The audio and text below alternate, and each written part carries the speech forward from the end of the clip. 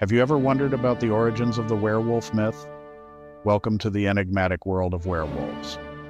Our journey into the heart of this legend uncovers more than just myths.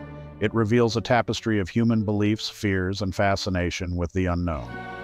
In the ancient epic of Gilgamesh, we encounter one of the earliest werewolf-like transformations, a metaphor for humanity's complex relationship with nature and the animalistic aspects of our own psyche. Similarly, Greek mythology's story of Lycaon, turned into a wolf by Zeus, reflects early societal attempts to explain and moralize human behavior. From Asia's were-tigers to Africa's were-hippos, every culture has molded its own version of the werewolf myth. These stories often served as cautionary tales, enforcing societal norms and reflecting collective anxieties. In Europe's Middle Ages, werewolf tales intertwined with witchcraft and heresy trials, reflecting the era's deep-seated fears and the darker aspects of human nature.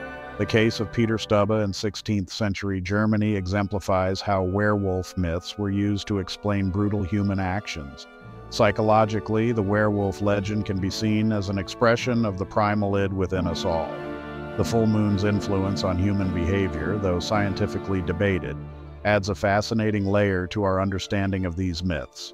Today, werewolves have transitioned from feared monsters to complex characters in modern media, reflecting our evolving understanding of humanity's darker impulses and the enduring appeal of transformation as a theme.